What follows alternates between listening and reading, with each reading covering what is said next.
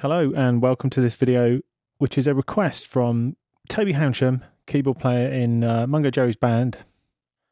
And at the moment he is trying to work on something on a Sunday, so this is just a quick video for him, but hopefully other people will find it useful as well. So this is about using tempo detection in Cubase. So what I've got is a drum machine recording. So Toby sent me this, so this is his analog drum machine, and I'm just going to play you just a second of it. And we can hear that obviously with the click turned on, we are miles off on tempo. So we're just going to look at how you would detect tempo, how you can do this pretty quickly. So first things first, this works best with something where the beats are clear, which as you can see is in this drum beat. I often find with some drummers, just doing this off the bass drum track works pretty well. So actually Bob, who is Mungo Jerry's drummer, if I do this on the bass drum on his tracks, this works really well as well. And it means the whole song is then mapped out tempo-wise, so then there's a whole load of editing, which becomes a lot easier. So first things first, to make this nice and clear, just going to zoom in on this beginning. And when you're doing this, if you're working with a drum machine, because they're pretty repeatable, you can be really, really accurate with this. And doing this for this first manual stage, which I'm going to show you, is important. So I'm just going to turn snap off, grab the scissors, and then cut this just at this point where that sample goes negative, because that's how that bass drum starts. Delete that, turn snap back on, and then move it across. So it starts at bar 1, beat 1. Okay, we're going to look at two ways you can do this. So the first one is using the time warp tool, which allows you to create a tempo map by dragging bars around. So in this case, we can see now when we start, bar 1, beat 1 of drums and Cubase are pretty much in time, but it soon goes out. Okay, so what we need is bar 2, which is here, to be here. So I'm just going to zoom in on that, and then grab the time warp tool and hold down the shift key as you do it. But with the time warp tool, you don't grab in the ruler, you grab on the project window. So anywhere here, you can see it snapping to that point. I'm holding down shift, so then the tempo will be the same throughout rather than creating a new one. And then getting it to that point there, and then I'm going to click up there to move to that position, and then I'm really accurately going to do this to get it as close as possible. So again, holding down shift, just moving that to that point, and now we have a tempo of 126.055, which is pretty close.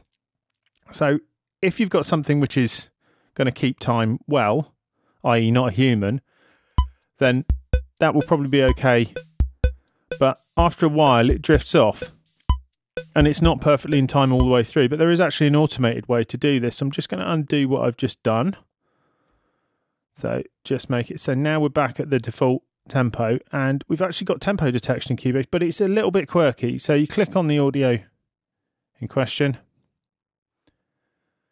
and then go to tempo detection under project. So here this window appears, so we can see the file that it's working on.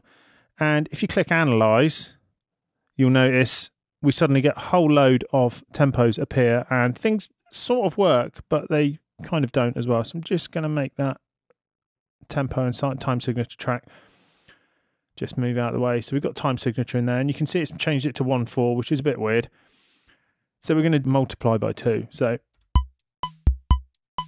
but you can see at the moment we're in 1/4, which isn't ideal. So then go back to the arrow tool in my case. We don't need to do any more tempo detection. So then I'm just going to change the signature by double clicking there, change it to 4/4, and now we're nicely in time. And you can see down the bottom of the screen the tempo is changing with every beat, because it's actually detecting the sort of groove of the drum machine. So often things will go off in the middle of a beat, etc., or bar. And if we look at the tempo track, which is Command T or Control T, depending on what you're on, we can see these little variations in there, and they're only tiny.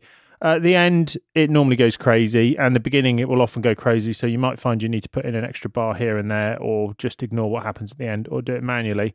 But you can see those small variations if I zoom in, change the scaling. So you can see it's changing, and it's reasonably repeatable. But if you've got something which is an analog machine, it will probably drift a little bit anyway. And that's what you want. But now Cubase will follow the tempo of it exactly. So any of the editing you do, if you do some MIDI in, let's say, bar 1,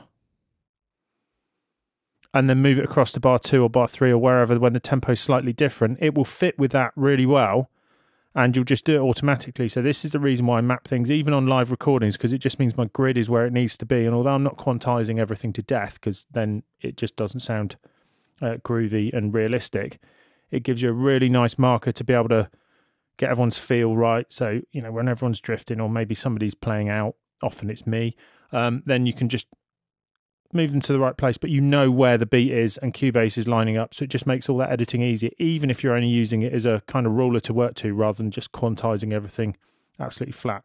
So I hope that's been useful, and I will see you soon.